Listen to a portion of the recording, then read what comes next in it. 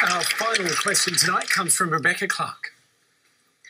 Over the last 4 years, the government has spent $50 million to detain one family, including 2 young girls, which contravenes the United Nations Convention on the Rights of the Child, of which we are a signatory.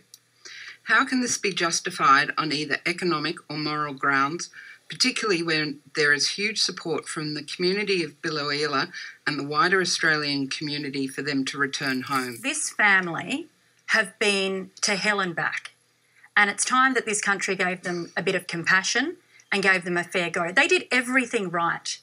They, once they got to Australia, because they were fleeing persecution, because they came here as refugees, which, by the way, is not a crime at all. It's totally legal to do. And when they got to Australia, they became members of their local community. They got jobs. They integrated. They became part of a community that loved them. Yeah. And to use them as an example, the Prime Minister has overseen them being ripped out of Biloela, sent over to Christmas time. There's 2 girls here, 2 little girls. And, you know, the Prime Minister likes to talk about his family. Well, what about this family? And what about their daughters? Malcolm Turnbull, we are running out of time, so we have to keep this brief. There is a new Home Affairs Minister, Karen Andrews. There is ministerial discretion that is used in all sorts of refugee, asylum, migration cases.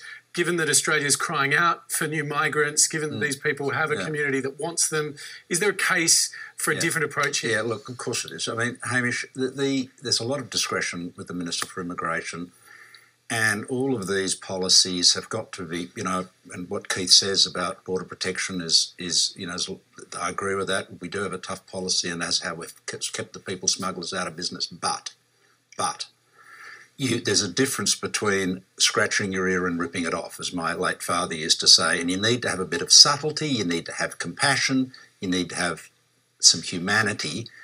That family should be back in Queensland, and I hope the Minister takes the opportunity of the change of Minister.